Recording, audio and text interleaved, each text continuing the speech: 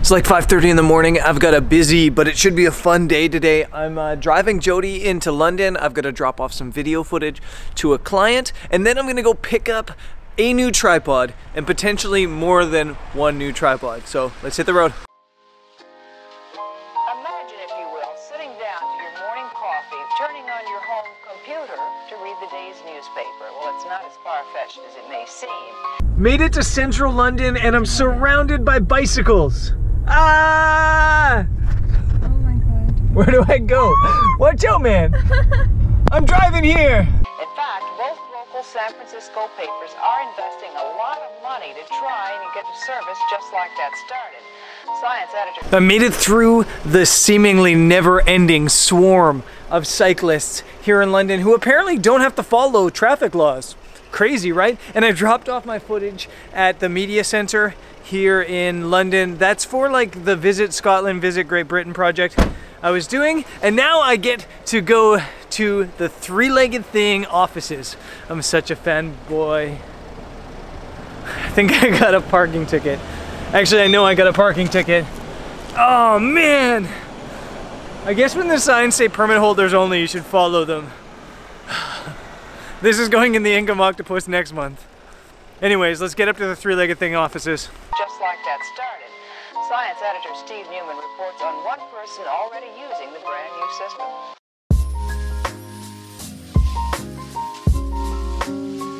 So I'm up in Bedfordshire at the Three-Legged Thing's, I guess, head office. And when I was talking to them, they called it the chicken coop, and I had no idea why. Now I know. It's legit like at a farm in an old chicken coop, which is actually really cool. Now, before I go in here, I just want to let you guys know, I am not sponsored by Three-Legged Thing. I've never been paid by Three-Legged Things. I'm not even an ambassador for Three-Legged Thing. They have, in the past, given me free tripods, which I love. But I would use them anyway, because I really, really love the product. In fact, I've used other tripods in the past, and every time I have, I've always come back to the Three-Legged Thing stuff. So absolutely love the brand. Let's go see what's up in the office, and then yeah, I guess we'll go out shooting somewhere with the new gear.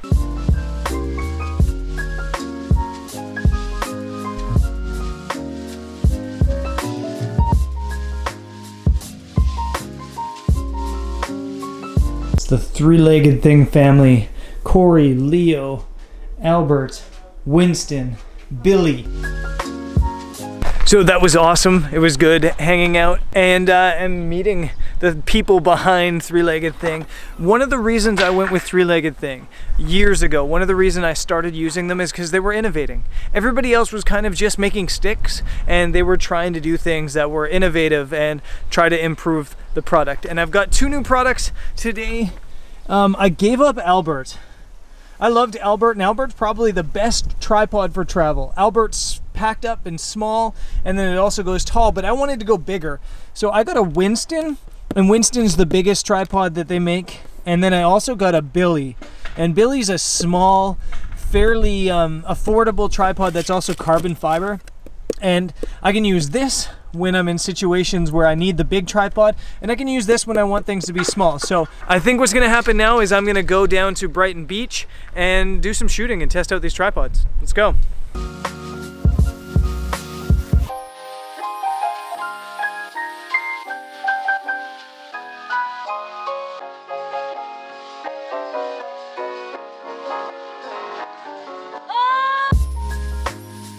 It's also worth noting that when I showed you guys my new camera bag the other day, that I didn't realize there was actually a tripod attachment hidden away. So now I have my tripod attached, and with a little bit of ingenuity, I actually managed to tie both tripods. So I got both Billy and Winston back there, and it's really raining, so hopefully we can get some shots even though it's a little bit wet outside.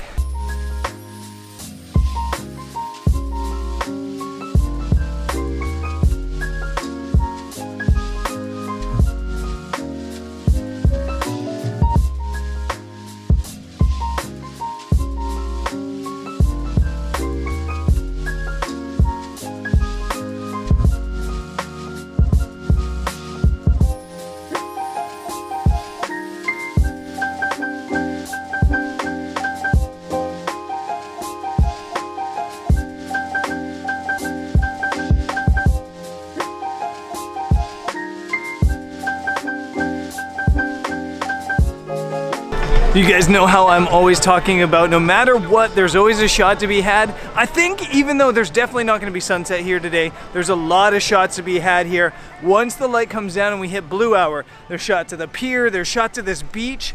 And that's actually really, really interesting and really cool. So I think I'm going to have fun here once the sun comes down. But I think I am going to have to wait until the sun comes down to get those shots. Also, about the sensor spot that's either here or here, I know. I see it. It's bad. I'm sorry.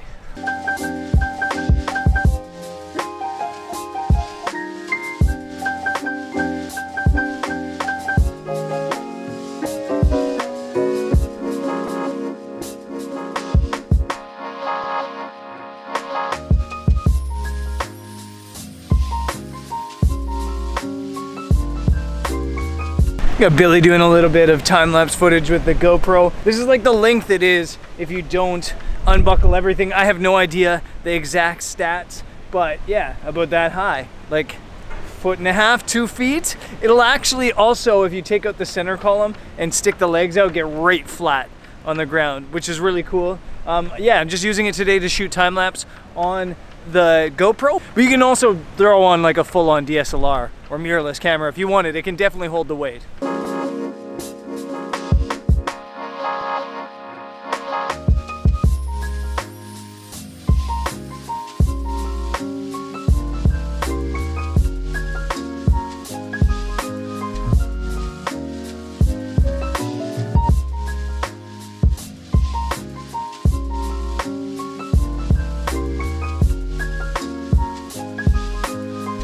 So I packed Billy away and I brought out the big gun. I got Winston out now. Something might be happening with the light. It looks like there might be a break on the horizon. Can't see it here because it's blocked by the pier, but I'm gonna get the big gun set up. I'm gonna get Winston set up and take some pictures, hopefully with the sky lit up, because that would be amazing, amazing. So let's get set up, let's find some compositions and let's shoot.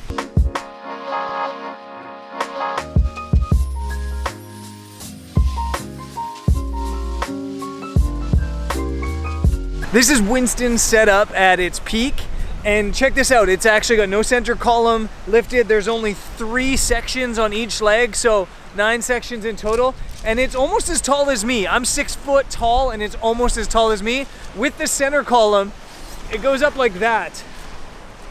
That must be 7 feet tall. Awesome, definitely a beast.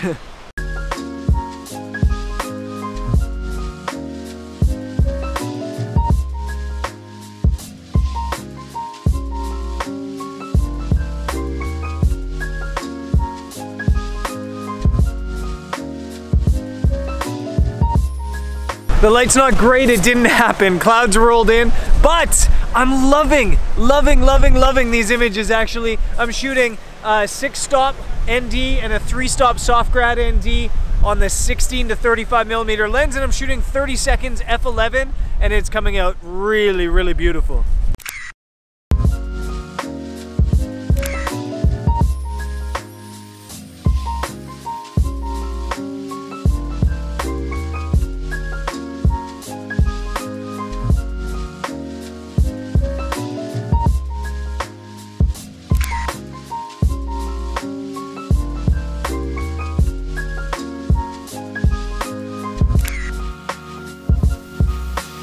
I didn't get the light I wanted, but I got the shots I wanted. I'm actually happier with these shots than I think I would have been with like a really epic sky. I'm really a fan of what came out of tonight. What I'm not a fan of is Sony camera batteries. I somehow misplaced 2 batteries today, and I've been trying to shoot this whole vlog on 1 Sony battery and it just doesn't work. Sony batteries are so bad, as much as I love this vlogging camera. So I don't have enough time to give you guys like the full-on final thought on the tripods. Instead, I'm gonna whip back to Kent and I'll give you the final thoughts on things tomorrow, but I guess on this vlog. So stick with me as I drive back towards Kent, and then we'll talk about the 2 tripods I have now and Albert, which I had. And if you guys want to see Albert, there's my review on Albert up in the top right.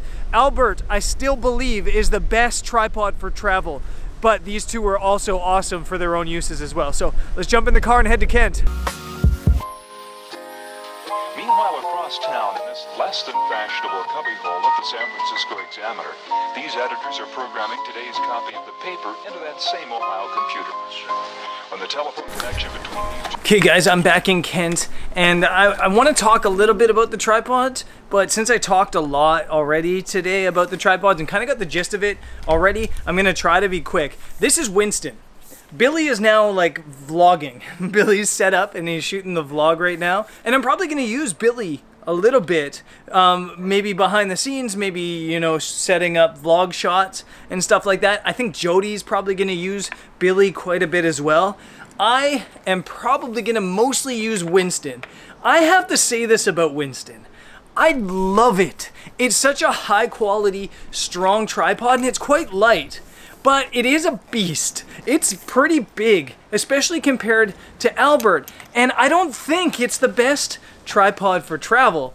And that's not to say it's not the best tripod, it's just not the best tripod for travel. Albert had one more section of legs on each leg and had more sections in here, so it packed up to be about this size. And I really do believe that Albert is the best tripod for travel anywhere. I absolutely loved Albert, but as so often is the case, I really have to make sacrifices being a professional travel photographer, and so often it was the case that I was struggling or a little bit worried with Albert out in the field just because it wasn't tall enough, or I was a little bit worried that maybe it wasn't going to be stable enough.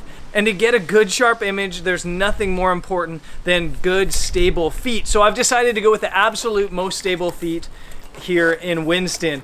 Winston, I think if you're a photographer, Winston's a landscape photography tripod.